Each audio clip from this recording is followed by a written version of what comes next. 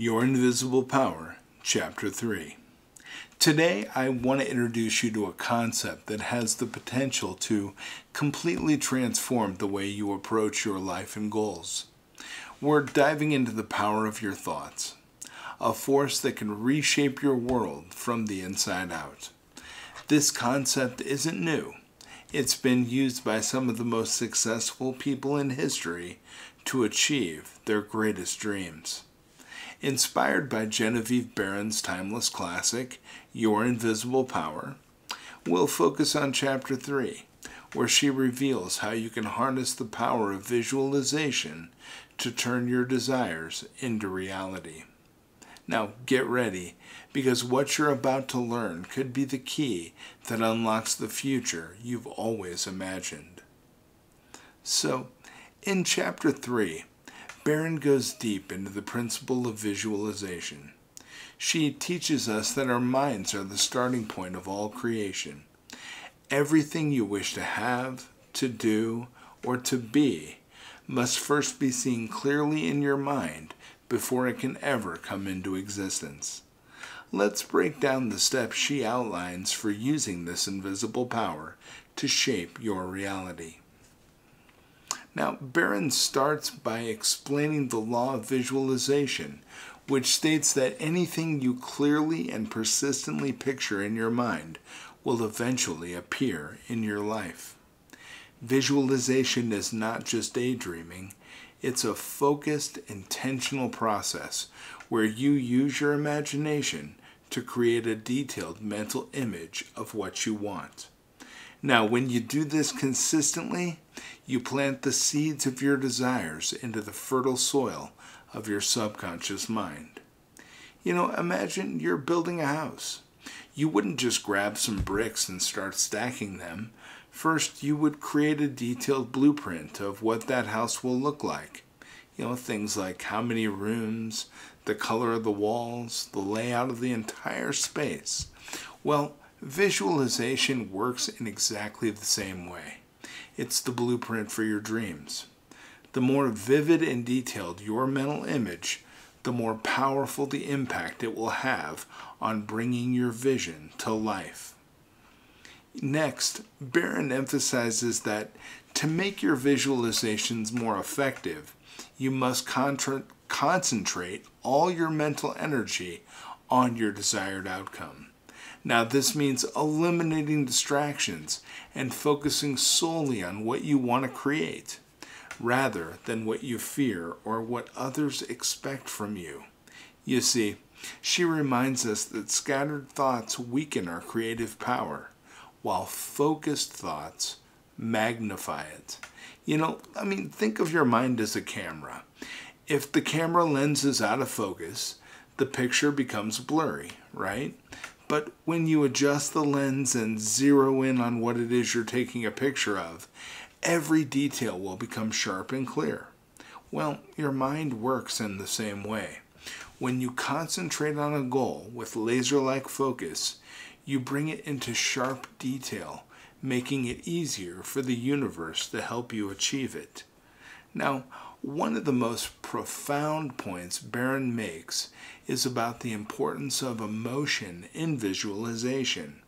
She explains that it's not enough to simply see your goals in your mind's eye. You must also feel the emotions associated with achieving it. And joy, excitement, gratitude, and confidence, they are all powerful energies that amplify your visualizations and give them life. I guess you'd think of emotions as the gasoline in the engine of your mind.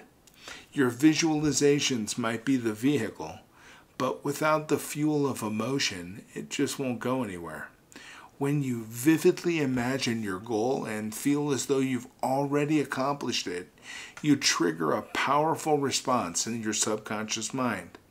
This is what propels you forward, motivating you to take actions that align with your vision. And she also mentions belief. Belief is the cornerstone of the creative process, according to Behrend. She urges us not only to believe that our goals are possible, but to expect their realization with absolute certainty. Expectancy is like the magnet that pulls your vision out of the invisible realm and into the physical world. When you doubt your vision, you create a barrier that blocks its path to you. So, let's say you plant a seed in your garden. You water it, give it sunlight, and care for it because you believe it will grow into a plant, right? Well, you wouldn't keep digging it up to check and see if it's growing. You'd expect that with the right conditions, it will flourish. The same principle applies to your goals. You plant them in your mind, nourish them with belief, and have unwavering faith that they are growing even when you can't see the progress. Now, as we come to our journey through Chapter 3, I want to leave you with a profound reminder. Your mind is the architect of your reality, and visualization is the blueprint that brings your dreams to life. You have within you this incredible ability to create anything you desire, as long as you see it clearly, feel it deeply, and believe in it without doubt. The process of visualization isn't just about seeing your future, it's about experiencing it in your mind so vividly that your reality has no choice but to catch up. So here's my challenge to you. Dedicate a few minutes every day to practice visualization. Close your eyes and see the life you dream of in full color. Feel the emotions of living that dream, the excitement of success, the joy of achievement, and the gratitude for having made it. As you open your eyes, then carry that feeling with you throughout the day, and take inspired actions that align with your vision. Remember, your invisible power lies not just in imagining what you want, but in believing that it's already on its way to you. Don't be surprised when your life begins to transform in ways you've never imagined. As Behrend taught us, when you focus your thoughts, align your emotions, and expect the best, the universe conspires to make it happen. Now, go out and create the life you've always dreamed of. What will you choose to visualize today? How will that picture change your tomorrow? The answers are in your hands, your mind, and most importantly, your heart.